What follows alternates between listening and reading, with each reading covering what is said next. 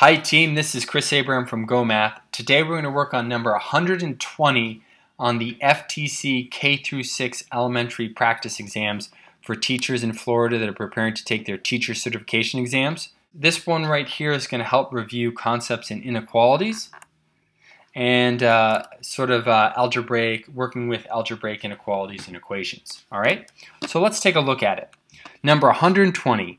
Which of the following ordered pairs is the solution of the inequality? And then we have this inequality here.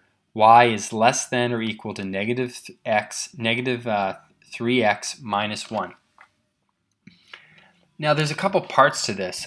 Maybe we should just really quickly address the inequality part.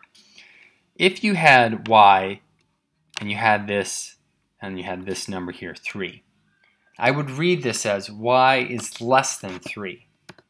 And one way I could remember it's less than 3 is I could kind of draw on a Pac-Man. Pac-Man's gonna go to the big number. Or I could also sketch an arrow. The arrow points to the smaller number. So when I read this, it reads y is less than 3, or you could read it as 3 is greater than y. If you wanted to represent it graphically, well, there's 0, 1, 2, 3. Graphically, all you're saying is that y could be any value that is less than 3. So any value here. Notice that I don't circle it in all the way because it's not actually including 3. It's all values that are less than 3. Now, if you went a step further, and we did that, then this would read y is less than or equal to 3, which means it could actually be equal to 3. So any output that I get that is equal to 3 or less than 3 would work for y. This one here is kind of going to be similar to that. We're going to be looking for a value. We're going to be looking for a value where y is less than or equal to that value. All right? All right. That's the first matter of business we want to take care of.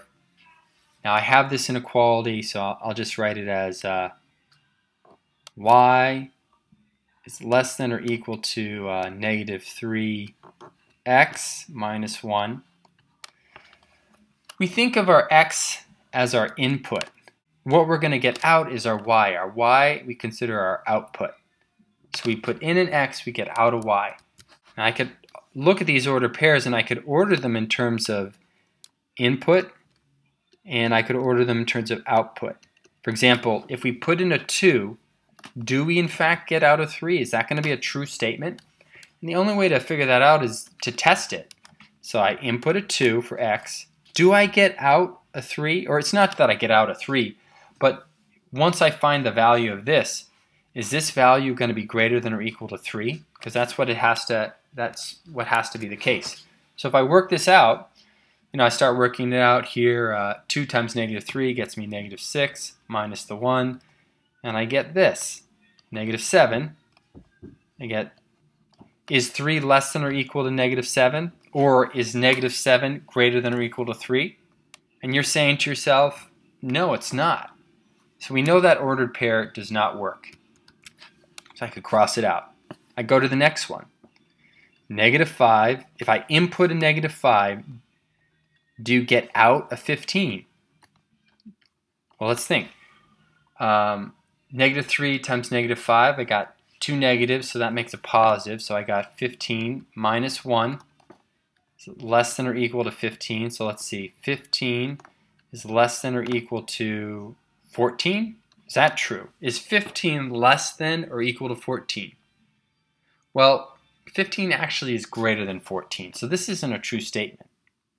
So I would cross out that one.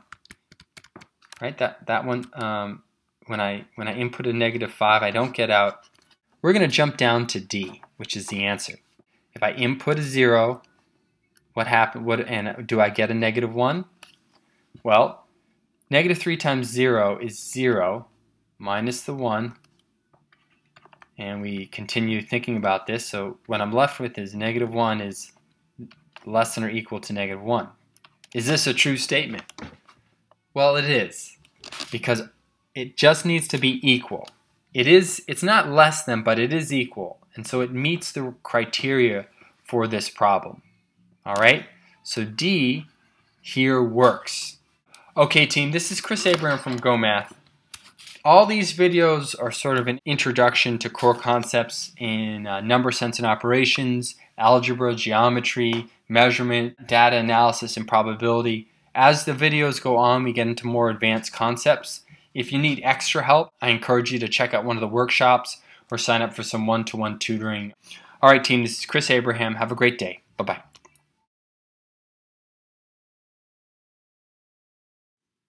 Hi team, I want to encourage all teachers that need some extra help on the math to check out one of the GOHmath workshops. We're holding them in Massachusetts and in Florida to help teachers get ready for the teacher certification exams. Check it out. I'm sure you'll find it very helpful.